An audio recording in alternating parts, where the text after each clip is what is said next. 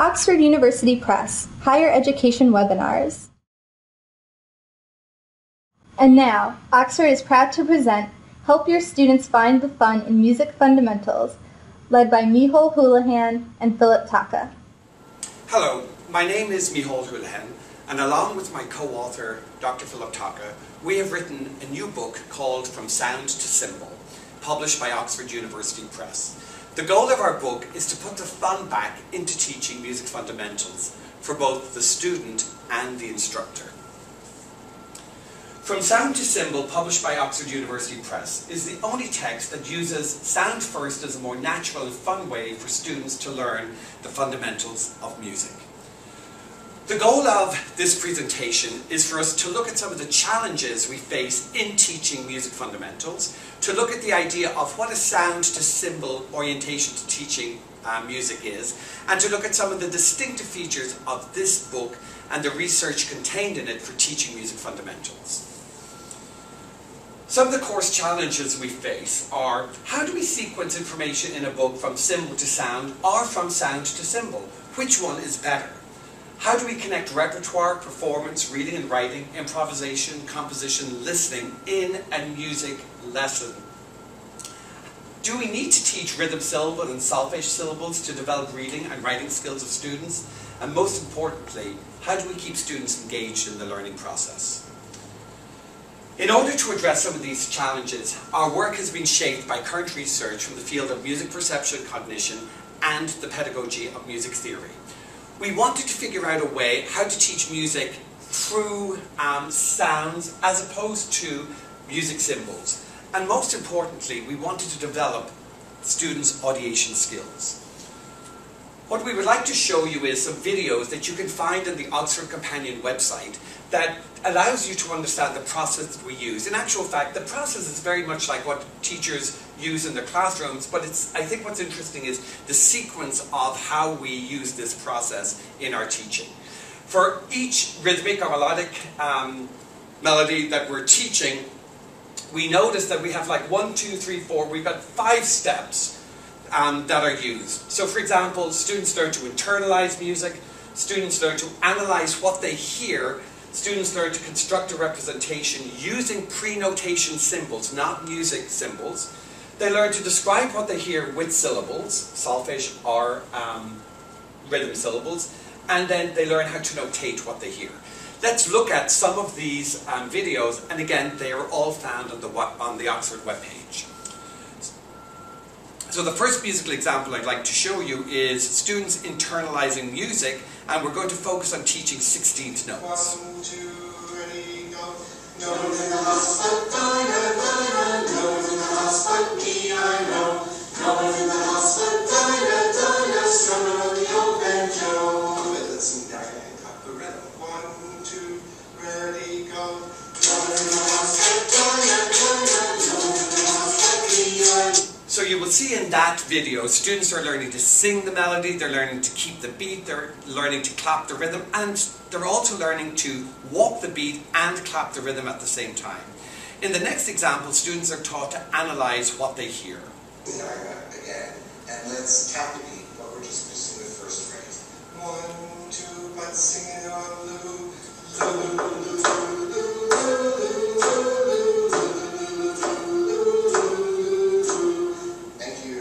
Amanda, how many beats do we tap? 8 beats. Ready, let's sing it one more time.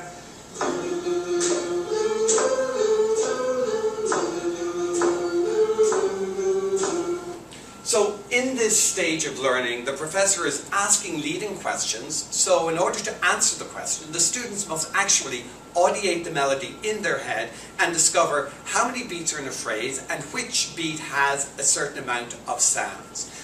The next part of our process is we ask students to notate what they are actually hearing using pre-notation symbols. Let me show you.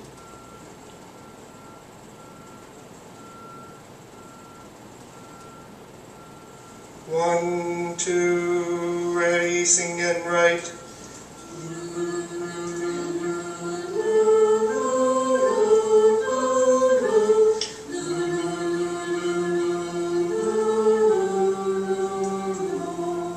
So what's interesting about this stage of learning is that students are continually singing, and this allows the instructor to assess if the students are understanding a concept or not. Once students can sing a melody and graph showing the number of sounds, or for example showing melodic pitches using prenotation symbols, the instructor can then introduce rhythmic or solfege syllables. For example, in teaching 16th notes are 4 sounds on a beat. When we sing 4 sounds on a beat, we can label that with rhythm syllables and we can call it takadimi. So we can sing our song like this. Takadimi tadi tadi tadi, takadimi tadi tadi ta, takadimi tadi tadi tadi, takadimi tadi ta, your turn. So in other words, students are learning to identify the sounds of music with rhythm syllables. Once they can do this, then the instructor can show them how to notate this using traditional notation. Let me show you.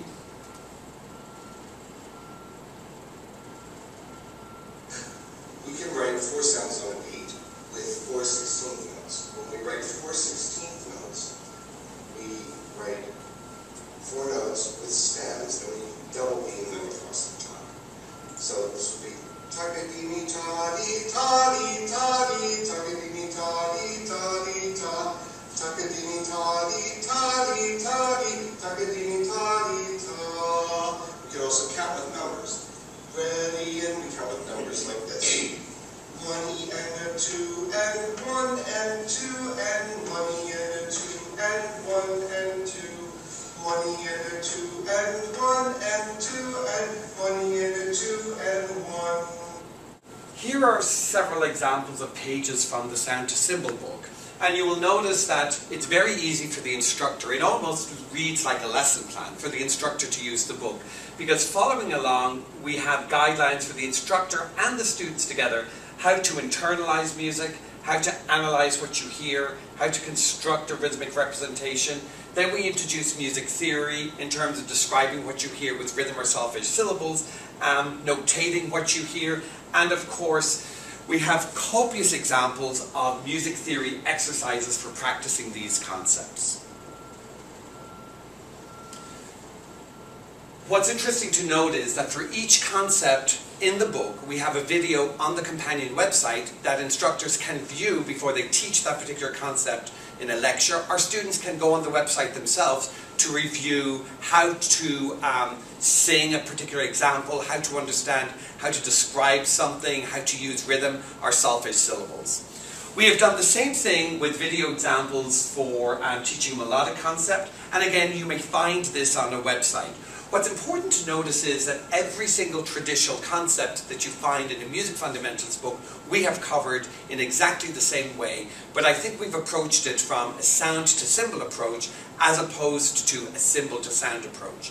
One of the things you should be noticing is that students are actively engaged in the learning process, so the material becomes much more meaningful to them and they're excited about what they're learning. Again, for melodic elements, you'll find the same thing. We show students how to internalize music, analyze music, create, for example, a visual representation. We show students how to sing melodies with solfege syllables. We show students how to notate using traditional notation, and then to read that notation using solfege syllables, letter names, and scale degrees. And of course, embedded into all of this is knowledge of music theory. For example, in teaching the pentachord scale, you'll see this is a section here determining the intervals between the notes of the pentachord scale, whole step and half step.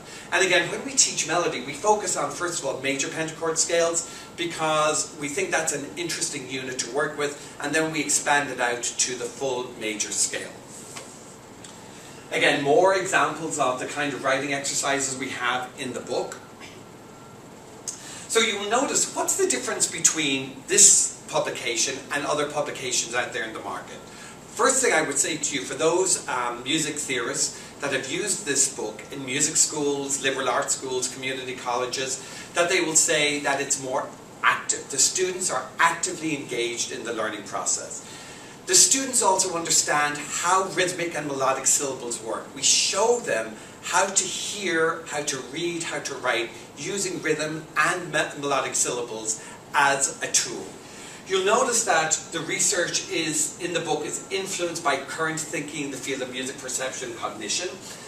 The learning approach is organic. In other words, we take a musical example, and that musical example is used for the basis of reading, writing, improvisation, composition, which is interesting.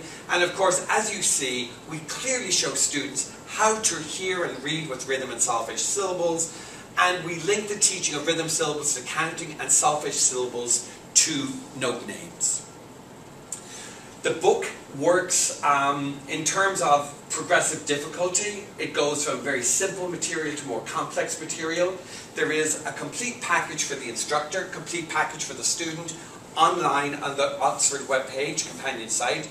And again, the book has been field tested in a variety of situations over many, many years, so we know that it works. There are 12 chapters in the books with appendices. There is an audio CD in the book that contains all the musical examples, and there is also an in-text interactive CD that is really important for students to practice music theory concepts. For example, they can go to the chapter in the interactive CD to practice intervals, and there's lots of examples where students can identify intervals both visually and hourly. Of course, always relating the material back to the Sound to Symbol book.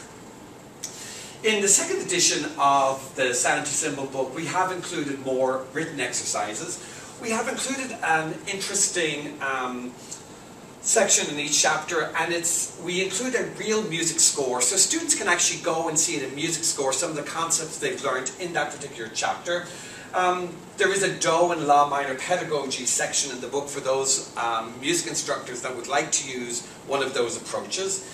We have included in this book a harmony section that teaches harmony through sound to symbol orientation, and we have a new chapter called Composing a Song that's interesting for those music theory instructors that would like the students as a final exercise to compose their own musical example. And the students can work through that chapter to understand how they can do this.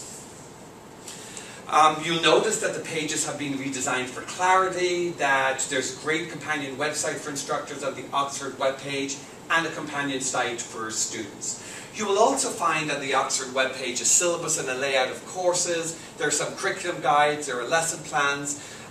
For those instructors that are looking for more sight reading examples, we have copious sight reading examples that follow each chapter.